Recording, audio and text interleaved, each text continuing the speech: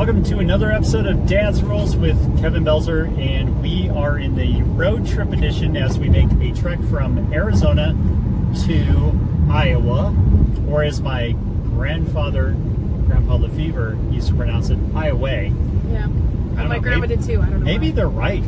Maybe it got switched over time and it's actually Iowa. I don't know. My long-living grandmother pronounced it that way. I don't know. Maybe when we're in Iowa, we'll actually look it up. Yeah, maybe. Maybe somebody will know. I don't know. I don't know why you wouldn't know. That's a topic for tomorrow. Yeah. So we are playing car games as we travel these 24 hours one way and 24 hours back.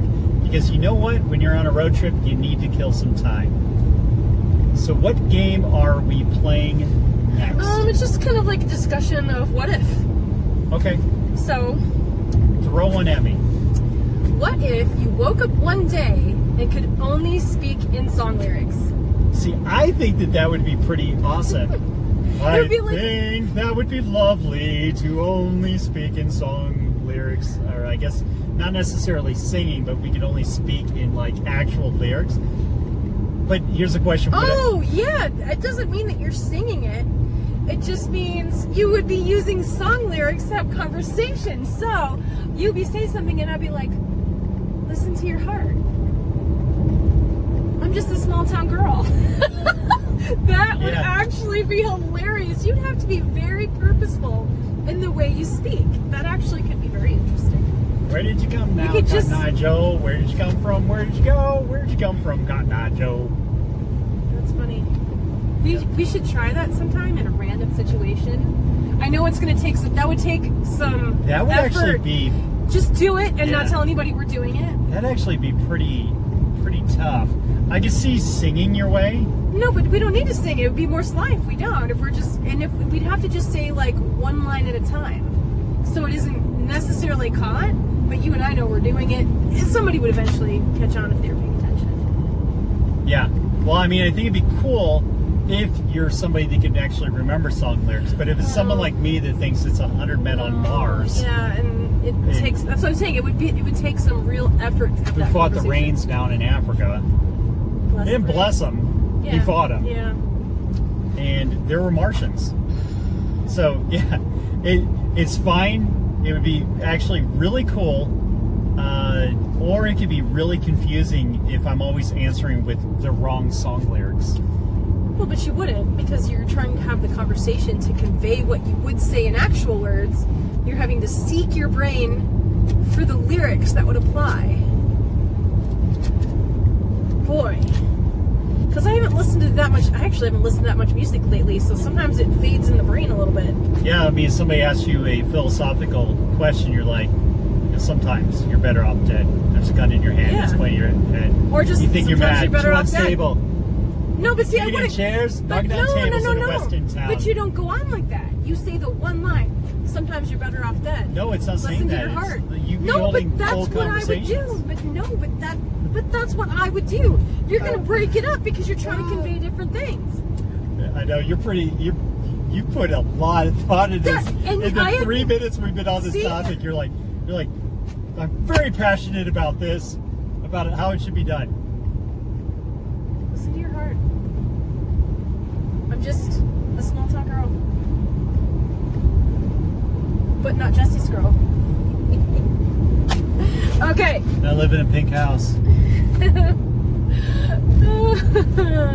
The Love Shack. Yeah. 25 or 6 to 4. You know, I looked up what that actually meant. Because it actually does mean did look something. it up and I don't remember what it was. All right. See if you have cell service. Yeah. Hold, please, as we look up song lyrics for Chicago. Because, you know, we just used to just sing along and really not take too much in-depth thought to what the lyrics mean. The original version of that song is fine, but I really liked the updated version. I think it was on Chicago 19. I think you're correct. Yeah, they also redid it into a much funkier version, which I love. Well, Chicago 19 is the updated version I'm talking about, not the one on the early Chicago albums. I think it was Chicago 19 that the updated one was on. It's about the experience of trying to write a song in the middle of the night. The song's title refers to the time at which it was written. 25 or 26 minutes before 4 a.m. Some people have speculated that the song's title may be a code for the quantity of a drug or the name of a famous person. Yeah, I don't buy that. It's not. Whatever. I don't want to make it the bad thing. I'm just gonna say it's the good thing. We're not making it the bad thing. Okay. So there's that. All right. Next one.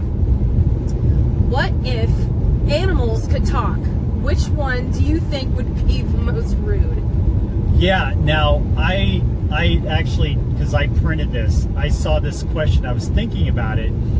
And a lot of people are going to say a cat would be the most rude, but are they just going to be the most honest? I think that's probably more, but I think there are probably way more options for rudeness. So who do you think would be the most rude animal out there? I think a great white would be pretty rude. Yeah. A great white shark. I'm thinking of the aggressive animals. They'd probably be the most rude. I don't think that, well, they wouldn't necessarily be rude. I think they would just be cunning. Yeah, I guess there's a difference. Hyenas. I feel Hyenas like could be rude. Coyotes are wily. I feel like an emu would be rude. Really? Or an alpaca. Oh yeah. On the Liberty commercial with the emus, they said the one is really mean and rude.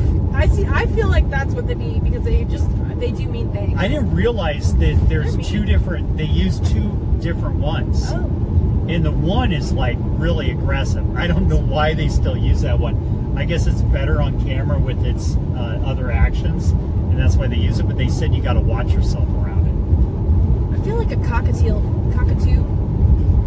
I feel like a cockatoo would be really, really rude too, because they're such majestic looking birds, and they walk around and they repeat. I think pigeons would be rude. I don't know. They seem too tame to be rude. I don't like know. Some animals, they just, they're very standoffish. I don't know. Maybe. I don't know. Those are the ones that come to mind. If I thought I could probably say, yeah, maybe that animal would be rude too. I don't know. Okay. What if our car suddenly turned into a spaceship? Where would we go first? Ooh. Well, I mean, it's close. So, I mean, are they talking off-world or on? Yeah, because it's a spaceship. So you're thinking off-world. It's wherever you think. It just says, where would we go? It's a spaceship. Where would we go? I mean, if it just had the ability of flight, I would go, like, be traveling, like, all the time. It's a spaceship. I know, but if we're talking about actually the only thing it's going to do is go to space, well, let's go to the moon first. Okay. Like to take a selfie with the flag up there. Hey, we got to have something for the gram. Yep. So I think that's important. Yep. And then after that, Mars. Mars would be next. But the very first thing would be the moon. I think I'd agree. I think I'd agree the moon, then Mars. Yeah. I think I would say the same thing. Yeah. I think those two make the most sense. Oh, I mean, you got the naysayers out there saying we never land on the moon. So I'd like to get a selfie with the American flag up there, post it to the gram. Okay. And then have people say that I photoshopped it. And I'd be part of the Illuminati or whatever they want to spin it into. Yeah, well, that looks... So you're in agreement, same thing? Yeah, I think I would have said almost the same thing, because I think I would want to see the moon, and then Mars just seems cool because they're claiming it's habitable. Maybe Pluto, just to see it. Yeah, it was because if I get to pick where it goes. It was actually discovered out of the planetarium that's up in Flagstaff. That's cool. Yeah, that's their claim to fame. And then they took it away from them. Well, they didn't take it away from them, the discovery, but they took it away being a planet. Yeah. And I'm like, how do you do take-backs? I don't know, because I finally learned the song with the planets in order from the distance of the sun. I know. Now you get on. Yeah, did I learn that in school? No. Do you know how I learned it? In a song. And from where you say? Blue's Clues. Because then I was like so then when I'm trying to learn the planets in order, I sing the song in my head. And so I'm it's like... Blue's Clues. Is that Blue's Clues? Oh, it's Blue's Clues because you're showing your focus. Yeah, Blue's Clues. Blue's Clues. I love Blue's Clues. I want to like watch them all again. I still am entertained by it. Well, Blue's Clues, like that's what our kids grew up on is Blue's Clues and Rugrats. That's the two. No, they didn't watch Rugrats. Zach did.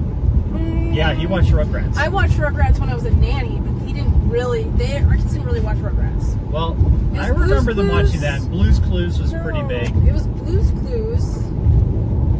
I'd have to go through his stuff. Oh no, it was Blue's Clues and Thomas the Train. Zach. It was not. He loved Rugrats. Thomas the Train. Yeah. I watched Rugrats when I was a nanny. There are bins and bins of Thomas the Train stuff in our house. Well, I would never give them up. Waste so much money and they're cool as heck. I think they make a lot of them different now too. A lot of them are metal instead of the wood. I don't like that. I don't like it either. So we're in agreement on that. That we should be booing that. All right. So it looks like we're finally going to be hitting traffic stuff here coming up. Fun. Yeah. This will be our exit from Arizona. Will be traffic because we're going to be merging down to one lane. Times on that. Yeah, one lane is suck. I wonder how Dexter's doing. Baby dog. Well, he's supposed to eat 2 hours and 17 minutes ago. I'm sure he got fed. Hey, look, there's a lot of things you got to do before you leave the house. Yeah. You got to filter the litter boxes for the people that are watching the pets. Yep. I cleaned all his bowls, his elevated carrier thing, to wear for the bowls. Yeah. Cleaned all that out, the swamp water underneath it, all that fun stuff. I always have to watch that. Oh, I do it every few weeks, so it gets done anyway. Oh, it gets done all the time. Every week anyway. Yeah, so it's no big deal. It's often. Well, we got our chores done before we hit the road at 5:33 this morning. I was so happy. I didn't think I was going to do it.